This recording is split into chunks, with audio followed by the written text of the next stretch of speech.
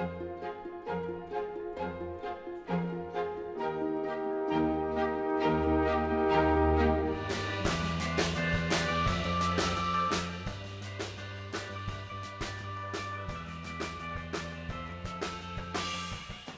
my talk, I'm going to present a bird's eye view, so to speak, of neuroscience, quantum mechanics, and Vedic wisdom. We've looked at many different possibilities, and we've also spoken of a lot of problems that confront us in terms of knowing a lot in certain fields and knowing too little in certain other fields, in trying to assemble our view on what consciousness is. So, first of all, when we look at neuroscience, we do know that the processing that takes place inside the brain is distributed. And how do we know this? Because there can be injury to the brain, and a person can lose the capacity to read, which is alexia, without losing the capacity to write. In other words, there are specialized centers which are dedicated to reading, and there are certain other centers which are dedicated to writing. And this is, of course, counterintuitive. You also can be perfectly fine as far as your vision is concerned, but still lose the capacity to recognize faces, including your own, which is prosopagnosia. Now, the whole question is, if the processing is distributed, how does the unity that we all have in our minds arise? Is it emergent, as the standard view of science tells us?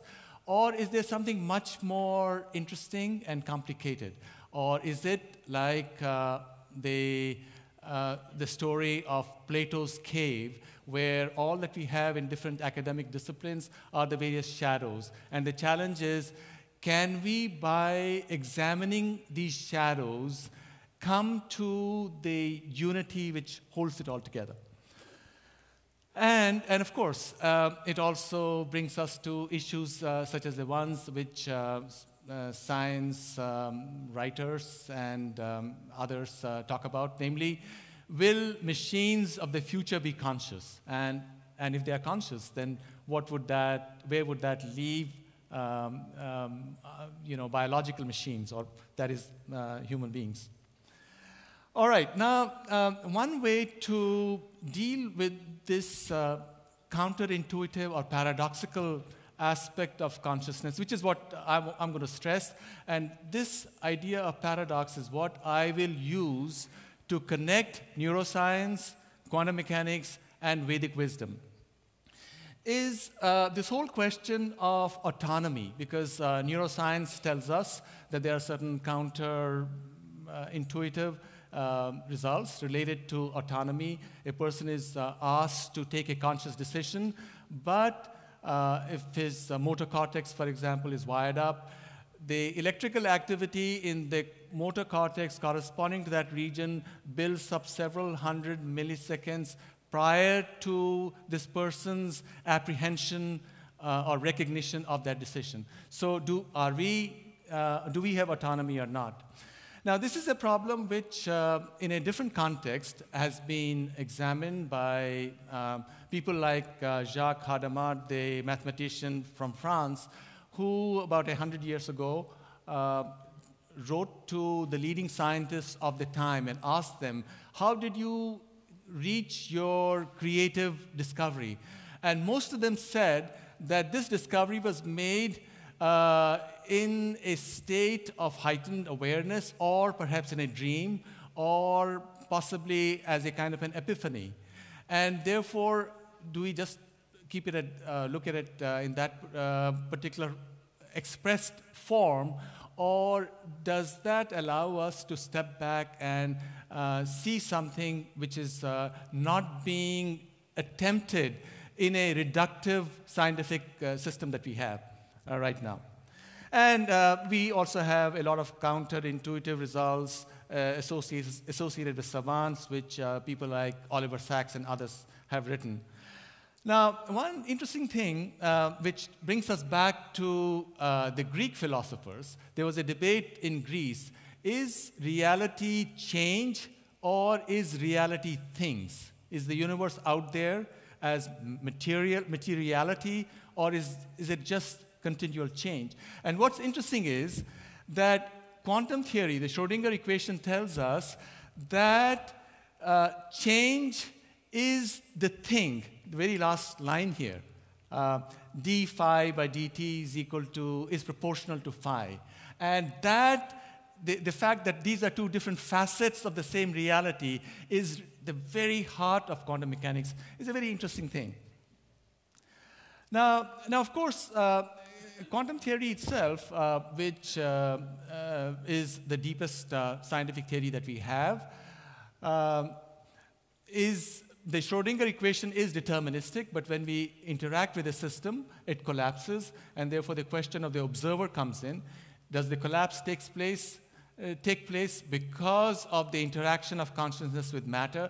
There are lots of philosophical tracts that have been written on it, and also the whole question of entanglement, which people have seen at work in different situations, including the one where we thought that this might be at the basis of what happens after death.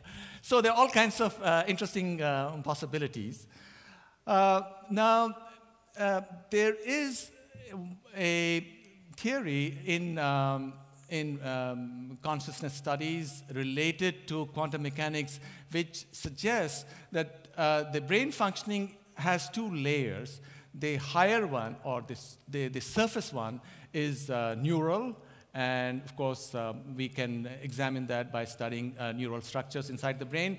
But there's a deeper one, which is quantum mechanical, and where there are these virtual particles which interact in different ways. And maybe that's what gives us access to the unconscious. And maybe this quantum mechanical reality, if you will, is interconnected, and it's the same field which pervades the whole world. So there are many interesting theories on this. And recently, in the last 2 or 3 years, although for a long time there were scientists who said, well, it's futile to look at quantum mechanics as being the principle behind the functioning of the brain because of the noise which is present in the brain. But in the last 2 or 3 years, new theories which are generally being accepted of photosynthesis, of avian quantum compass, and sense of smell have been advanced, and they are being taken very, very seriously. And therefore, the whole tide seems to be turning. Now, this brings us to Vedic wisdom. Now, it so happens now, why am I talking about Vedic wisdom? I also study Vedic texts, and I've written on them, and there's some most interesting parallels between the insights of modern science and Vedic wisdom, which is where sages come in.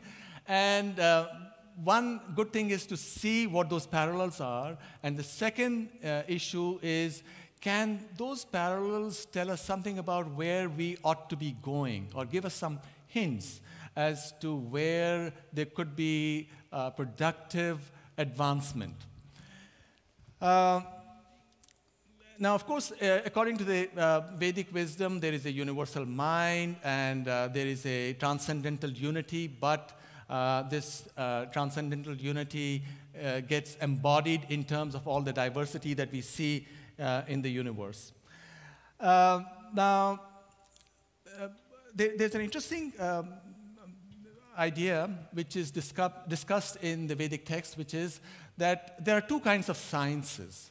And one of them is called apara, or the lower science. And apara is supposed to be the science of all objects and associations between these objects, which is what ordinary science is. You're doing physics or chemistry, or you're doing biology, or you're doing neuroscience. We can study each of these objects, and we can see those relationships. Now, what the Vedic texts say, that in addition, there's got to be another field of inquiry related to the experiencing self. And this experiencing self can only look outside, can look at objects. So all of our ordinary standard sciences are objective sciences.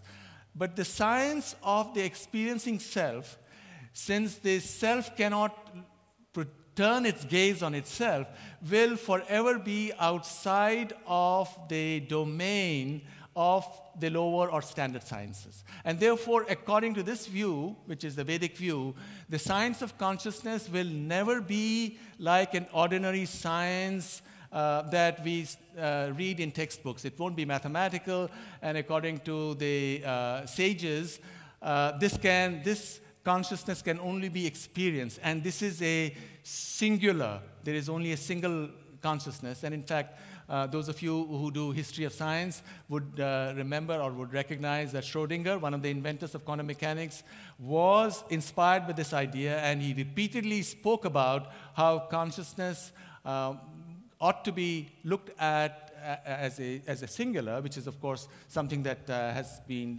repeated by others as well. Now, another interesting point here is there is binding between the outer and the inner, the macrocosm and the microcosm, which is why it is even possible to know because of binding. In Sanskrit, it's called bandhu. The other is paradox. In Sanskrit, it's paroksha, which is that because of this duality, the outer sciences cannot completely describe any situation where the observer is also a part. And therefore, all situations where observers are also a component or a part of would be associated with paradoxes. So there are all kinds of paradoxes that are described.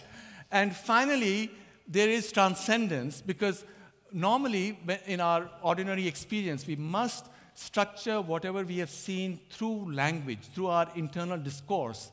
And therefore, this creates its own paradox, because if we are governed by this internal discourse, how can we ever go beyond what this inner discourse tells us? And there, the whole idea is that there are these moments of epiphany or transcendence where you suddenly get transformed. You're not who you were before, and then you become a new self, which is the whole idea of self-transformation.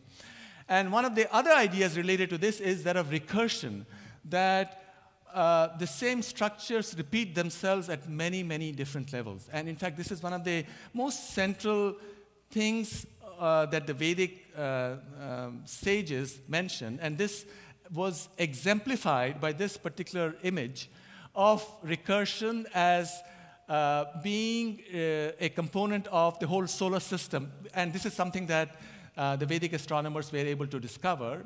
And all that you have to do is, if you take a pole of a certain height and move it 108 steps from you, you'll find that its angular size is the same as that of the sun or the moon.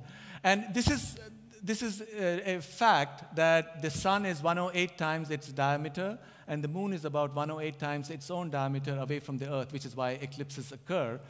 And what is most astonishing is that the diameter of the sun is also approximately 108 times the diameter of the moon. Now, the significance of this is not the figure 108. The significance of this was to emphasize this connection between the macrocosm and the microcosm. And this connection was emphasized by 108 names of the god or goddess, of 108 beads in the rosary, 108 dance poses, 108 pilgrimages, 108 musical rhythms. Even the temple architecture had 108 as a component. And just as those of you who've seen the image of the elephant god riding a rat, his vehicle is a rat, and the whole idea is to take you to the whole incongruity of it, so that you can go beyond the surface and try to see what is the deeper meaning. And here also the whole idea was, okay, these are 108. Can you sort of see what does it really reflect? And what it's supposed to reflect is the outer and the inner, and the 108 beads in the Japamala or the rosary was a kind of a symbolic journey from the earth, which is your body, to the inner sun, which is the lamp of consciousness. So what we see, and of course this is the conception in the Gita, for example, that the principle of consciousness is like the inverted tree. Normally the standard scientific paradigm is that consciousness or various ideas emerge as a tree, and you have this diversity, but there it's an inverted tree. And just to conclude, the yantra, which is often associated with esoteric practices in India, is this yantra called the Sri Yantra. It's an image. And what's this image? It's supposed to represent the inner cosmos or the outer cosmos. And you have all of these diagrams, these triangles, etc., which represent materiality. But in between these 43 triangles that we have is supposed to be an invisible dot. And that represents consciousness. And the whole idea brings us back to the starting point, that consciousness cannot be captured. It changes the world, and you might ask, how does it change if it's not even there? It changes by a principle which in quantum mechanics has recently been explicated, and this is the so-called quantum Zeno effect. If you have a quantum mechanical system, any physical system, and you only observe it, just by the process of observation, you can steer the evolution of the system to whatever you want. You can either freeze it, or you can change it to any desired state. And this is what was captured by the image, and this is, of course, sort of frightening aesthetic in certain parts of India, of the goddess dancing over the dead body of Shiva, because Shiva is not there to be found, since it sort of pervades, consciousness pervades the entire cosmos. With this, I'll stop. Thank you. Thank you.